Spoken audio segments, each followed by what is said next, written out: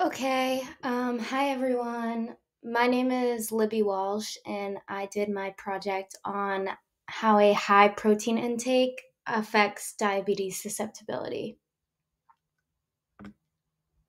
So, my research question for this project was: can a high protein diet reduce an individual's genetic susceptibility for developing type 2 diabetes? So, what constitutes a high protein diet? The World Health Organization has determined that a protein intake of zero point 0.8 to 0.83 grams of protein per kilogram per day is sufficient to establish nitrogen balance in most individuals. And a protein intake of 1.4 to 2.0 grams per kilogram body weight a day is thought to be sufficient to meet the needs for most exercising individuals. So it is important to note that what constitutes a high protein diet is going to be different for every individual. There's a lot of factors that are going to affect how much is going to be considered high protein for you. It depends on how much you're eating in general, how much protein you eat normally, how much you're exercising, your body composition, and so on. So these numbers are a range, but it's not a one size fits all type of approach here. And then a protein intake higher than these numbers that I've given you has been shown to provide metabolic advantages, especially for those who are overweight or obese that are attempting to lose weight. And so, what are the advantages of a high protein diet? These can include the sparing of lean body mass when you're experiencing weight loss, the promotion of weight management, as well as the enhancement of glycemic regulation. And then I have a diagram to the right on the screen that gives a list of some high protein foods. So as we can see, the foods that have the highest grams of protein per 100 grams tend to be animal products like minced beef, chicken breast, salmon, eggs, and so on. As you go down, you can also find plant-based sources like nuts and quinoa and other types of sources. So, how are high protein diets beneficial? So, the essential amino acid profiles of proteins are responsible for a robust, rapid, and sustained delivery of the amino acids to the periphery. And also, higher protein diets provide metabolic advantages when the proteins can be rapidly digested and absorbed for use. And also, high protein diets can result in protein induced alterations in gluconeogenesis to improve glucose homeostasis. So, on the right, I have another diagram, and this just gives the other essential functions that proteins serve in the body. So, proteins can serve as digestive enzymes, which will help facilitate chemical reactions. They support the regulation and expression of both DNA and RNA. Proteins can serve as antibodies, which support our immune function. Proteins can provide support to the body. They can move essential molecules around the body. They can act as hormones to help coordinate bodily functions. And then, obviously, proteins support muscle contraction and movement. So, type 2 diabetes. Type 2 diabetes is one of the most common metabolic disorders currently, and it affects around 17 million people in the United States.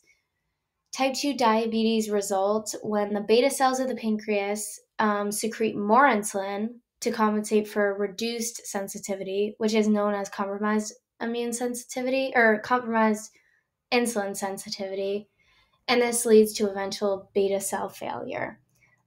So a lot of people confuse type 1 diabetes with type 2 diabetes. So type 1 diabetes is actually an autoimmune disorder where the body just has no ability to produce insulin. While type 2 diabetes results when the body either does not produce or use insulin well.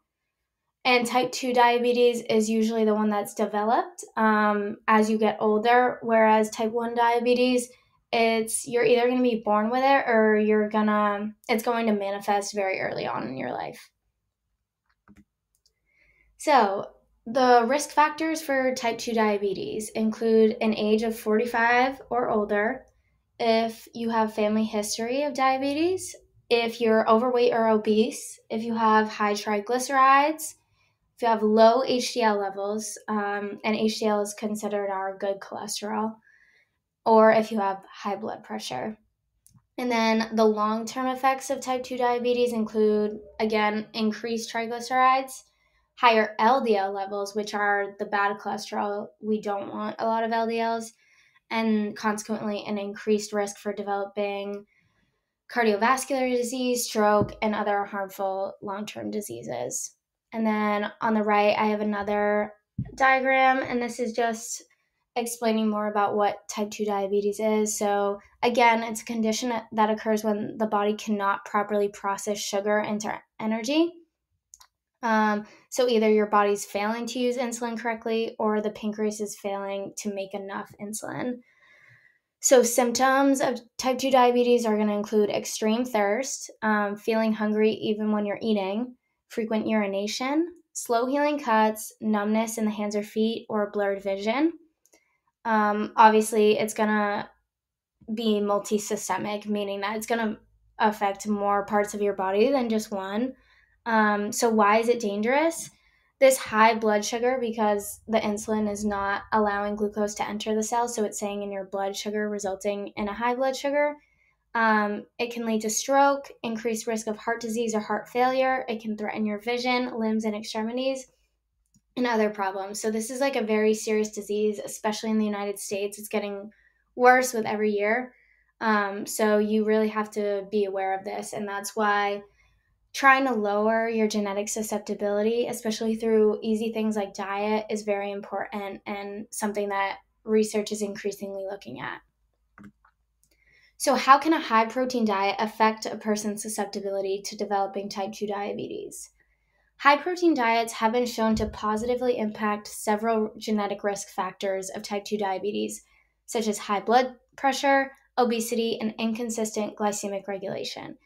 So the primary way that a high protein diet is going to lower your susceptibility is by targeting not the actual manifestation of the type 2 diabetes in your body, but actually the risk factors that are increasing your risk of developing it. So for the risk factor of obesity, high protein diets can assist with weight loss because they have been shown to promote satiety through increases in anorexigenic and decreases in orexigenic hormones.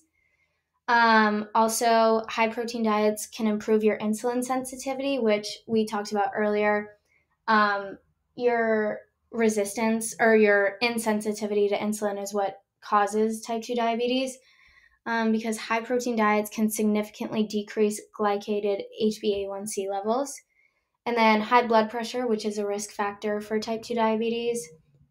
High protein diets can result in net decreases in systolic and diastolic blood pressure, aka lowering your blood pressure. So the research articles that I looked at, there was one that looked at high blood pressure. So one study analyzing blood pressure in individuals with a high genetic susceptibility for type 2 diabetes found that those individuals placed on a high protein diet experienced greater decreases in systolic blood pressure, thereby effectively controlling hypertension and reducing their likelihood of developing type 2 diabetes. And then another article I looked at one of the non-modifiable risk factors, which was actually looking at your ethnicity, which obviously you can't control. So this study found that specifically white patients with higher genetic susceptibilities for developing type 2 diabetes had greater decreases in fasting insulin on a high protein diet. So that study found that a higher protein diet in white individuals with higher genetic susceptibilities was effective in improving their insulin resistance and beta cell function. And then the other study I looked at specifically the type of protein that we're consuming. And so that found that a lower dietary intake of plant protein in Asian Indian adults was correlated with a higher risk of developing type 2 diabetes. So this suggests that maybe instead of just looking at higher protein in general, looking at a higher protein intake of specifically plant protein would be more effective in reducing your risk for developing type 2 diabetes.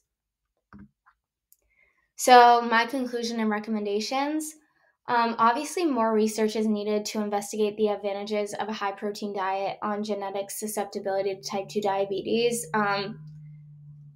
More research is always good in any case.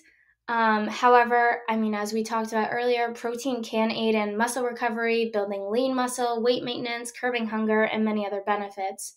So overall, I would recommend adding more protein to every meal for any individual, not just those with a high risk for type 2 diabetes, because protein does serve many other functions. So no matter what, getting more in is always going to be a benefit. It's not going to hurt you. And then living a healthier lifestyle in general and maintaining a healthy diet is crucial in reducing your risk of developing type 2 diabetes and any other disease for that matter. And these are my references. Thank you, everybody.